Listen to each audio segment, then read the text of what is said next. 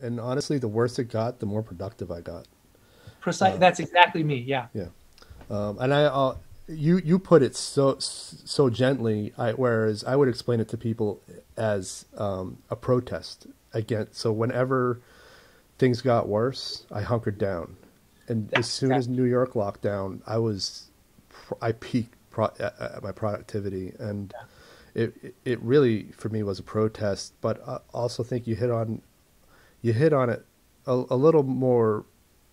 It's a little more accessible the way you hit on it, where it's about finding some semblance of control in a world you have no control over whatsoever. Exactly. And I have the added concern of a 9-year-old daughter. She's going to be 10 pretty soon. I think you know how Oh, much I love my daughter and talk about her all the time. But I also have this um, having now a kid. My mortality is nailed to me. I mean, every single moment matters in a way that I never really understood before. And that's me. Some people have different, everyone has a different experience with this world of having kids and marriage and whatever. But for me, it's been, uh, I guess, a bracing experience because I feel very lucky and I'm so happy to have this kid. Um, and I want to have something to show her, you know. She's written a 180-page novel. She's 9, and she's working on another one. It's 30 pages, and it's the funniest thing. I'll be up in the morning, and she'll come downstairs, and I'm typing away, and she'll come down and she'll like, I'm gonna work on my novel. And she'll sit down, and she's actually an excellent typist now. She doesn't have typos. She's all over the place. And I'll look at her, and she's like going, and she's typing, and she's literally writing these, and it is wish fulfillment again. It's this idea of she's been in lockdown, she's had a terrible time of it, and so she's writing stories about traveling to Paris and London and adventures, and it's just really good. So part of my desperation too in these mornings when I'm writing is what where's my legacy? What am I going to have for her? And it's not going to be money. I wish that were the case, but it's not going to be. But what can I do that might make her proud of me? Uh, yeah. and not forget me. I was in a rock band when I was in my 20s, and the whole time, and I was that was fun, and I look back on it now. I hated it at the time because it was a lot of traveling, and it was nice people. I loved the people I was with, but it was just a very strangely rigorous life that wasn't for me. Um, but my daughter now listens to those records and she can sing along with the songs. And I remember driving her to school like a year ago, and this band I was in was called Fuzz. One of the bands was called Fuzzy, and it has two female vocalists who also played guitar and bass, and then two guys in the rhythm section, bass and drums. And the songs are really great, great pop. And my daughter was singing along with my friend uh, Chris Toppin, who's one of the women who sings in the band. And I realized 30 years have passed, and the only reason I was in that band was for this moment in the car.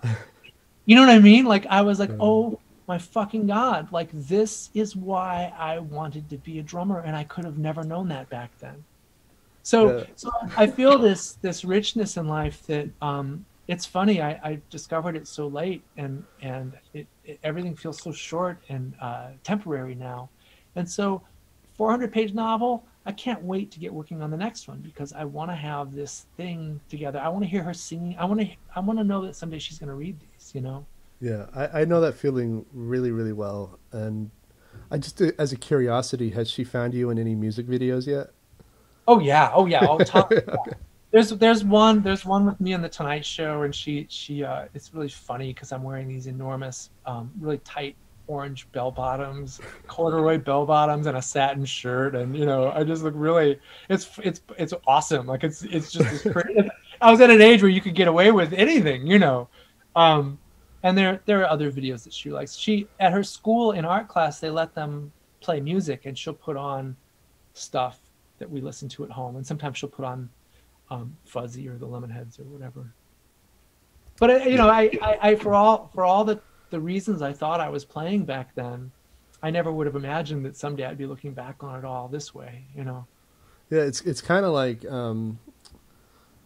one of the projects I did over the pandemic is I dug up all of my old stuff from way back when I was still a teenager, Yeah. and it just kind of hit me. The purpose of all that was just to do it and archive it and only find it again when I knew better, when I Yeah. knew that that wasn't what it was. And I don't know, it's just like there's this weird thing where you realize the purpose of something years after.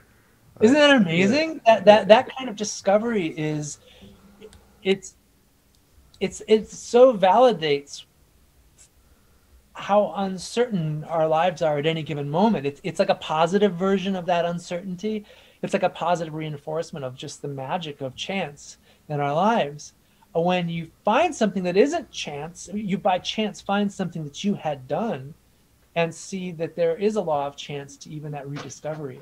I yeah, totally, yeah, that feeling is amazing.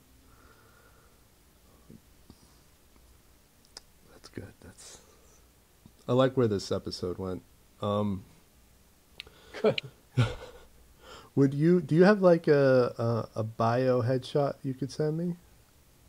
Yeah, I do. It's kind of dark. It looks really kind of goofy and dark, but it's I do. Yes, I can absolutely All right, email you cool. related.